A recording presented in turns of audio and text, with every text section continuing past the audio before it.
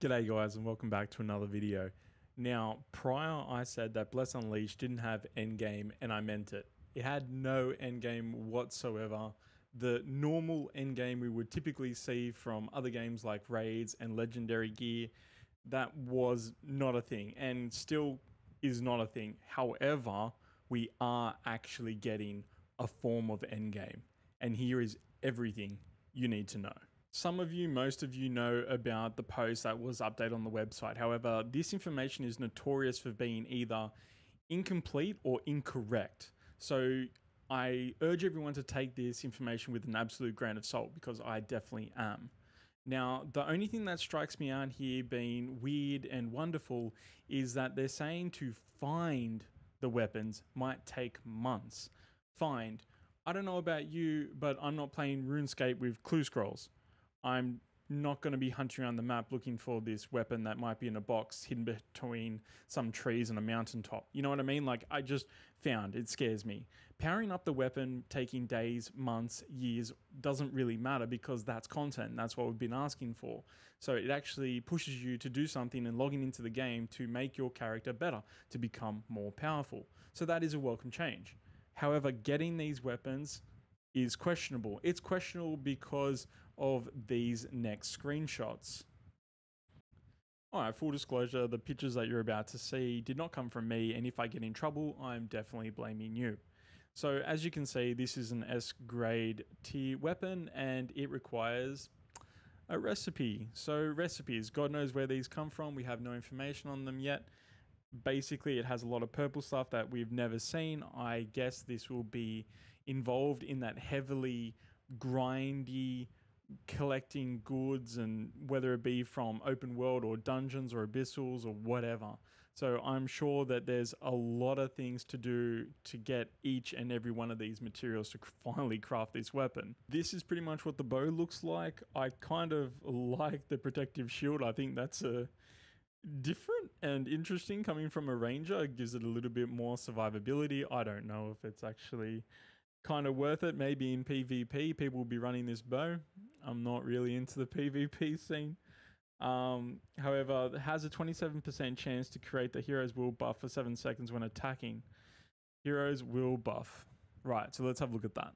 Hero's will, 27% chance, right? Keep that in mind. Can be stacked up to 5 times. Increase attack power by 83 and crit hit damage 4.05. 5 times.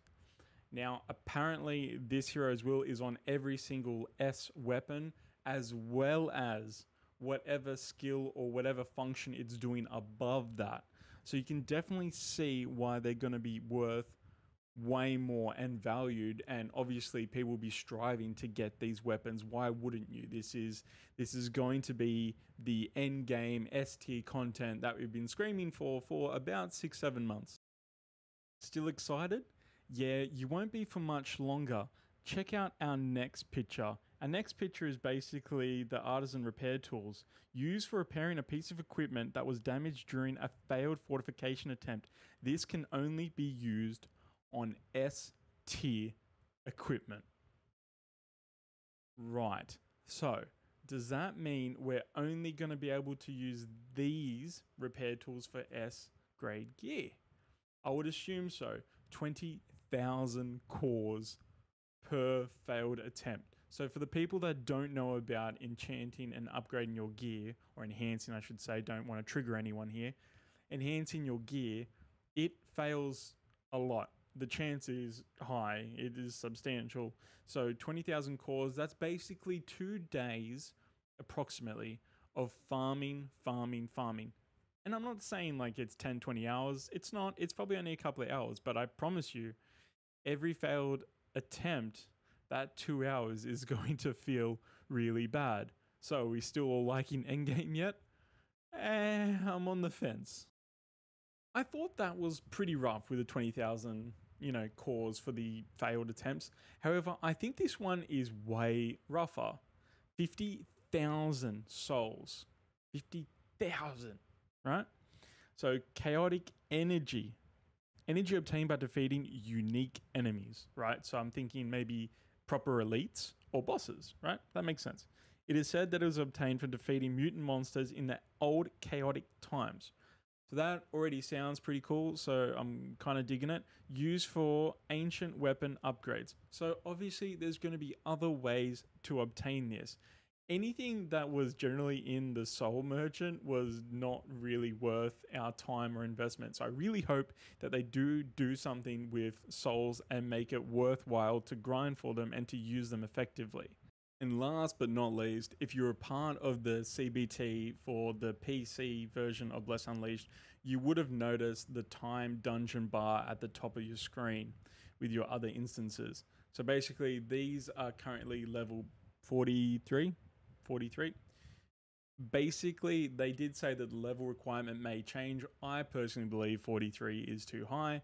For the people that have been playing since launch, they're kind of just hitting that mark. So we're talking about 12 months straight, and I mean straight, every day, grindy straight.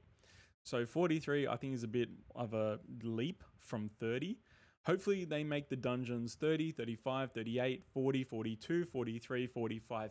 It gives people the incentive to kind of keep going a little bit more. We're almost there, a little bit more.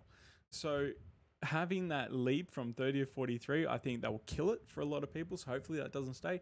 Long story short, these dungeons will also reward S-grade gear. Will they reward the weapons? I don't think any of us saw the weapons or recipes drop from these boxes. However, it did contain S-grade gear. Will you be replacing your A-grade gear? Most likely, as it will offer higher gear score and way more bonuses. The attack bonuses were huge on some pieces. Again, all subject to change. I'd rather not show anyone that just because it might very well change and there's a high probability of that. So there's those kind of things you need to worry about. Will you replace all your A pieces? Maybe not.